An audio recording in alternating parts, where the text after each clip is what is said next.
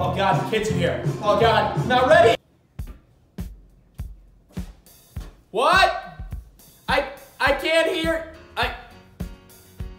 What?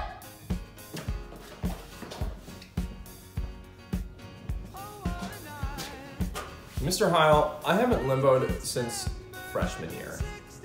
It's so lame, it gets so boring after a while. See what you did? Oh, Mr. Heil, I have track after school today. My legs are so tired.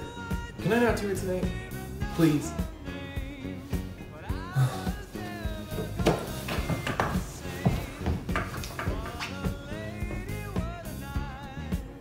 Mr. Heil, it's too high.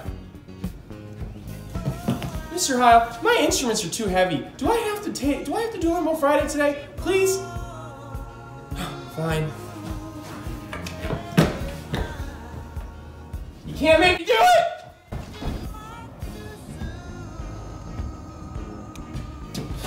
Mr. Heil, it's just too low today. I'm sorry. Okay, lower. Lower. Lower. Lower. No, seriously, I'm going for it today. Lower. Lower.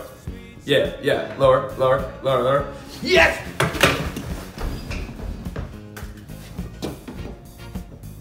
Sure, Mr. Heil.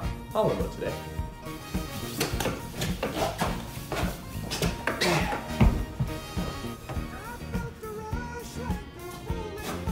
Mr. Heil, I just stole this dog from some random dude's house. Can I not do Limbo Friday today?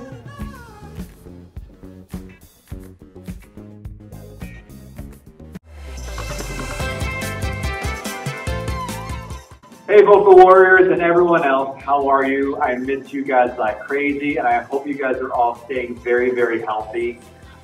It's hard to be in this room today to close it for the year and not be able to see you guys, but we will see you again soon. Underclassmen, next year is going to be even better. We're going to go to New York, sing with Whitaker, and also Northern Illinois University with Dr. Johnson. Seniors, we have not forgotten about you. We are going to do a virtual choir and be able to sing at your graduation, whether it's virtual or not.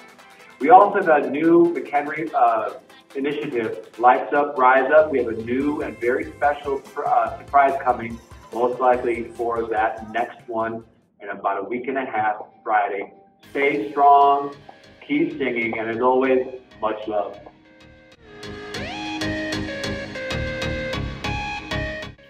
Hello, East Drama Seniors. I want to take a moment to thank you for your service the last 4 years. Whether you were an actor or a set builder or a costumer or an assistant director, your contributions have made our productions shine and our troupe better.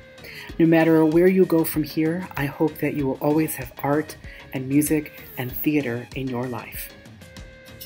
Greetings, West Campus Drama Seniors. I just wanted to say a few words. Thanks for your service to Thespian Troupe 4010, past 4 years. Every minute has been important to our program. I wanted you to remember a couple of things too. Remember the good times and our laughter. Remember the stumbling blocks and how you overcame them. And remember that you are all very special to me, and I couldn't be any prouder than every single one of you. Good luck. I wish you only the best on whatever path you take. Just go out there and get them.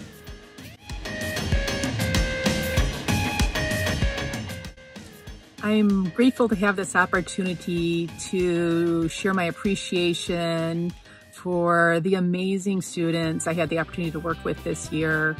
I am especially going to miss all of my seniors. They have worked so hard this year, and for many of my seniors, I've had the opportunity to watch them grow for their 4 years of high school, and I'm really gonna miss them. I am just gonna say that the artwork they have created this year has really moved me and has challenged me to think differently about the topics that are important to us in this world, and I am just learning constantly from their techniques and the way that they take on challenges and support each other, and it's just been a blessing to work with each of you this year.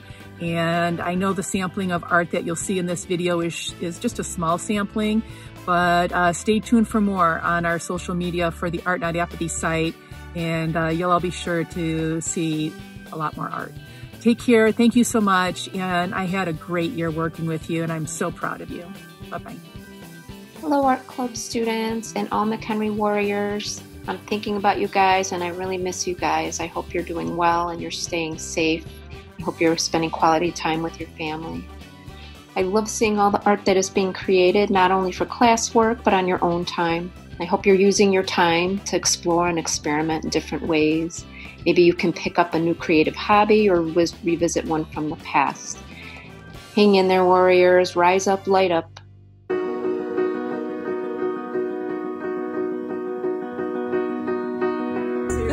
Try to squeeze some paint out and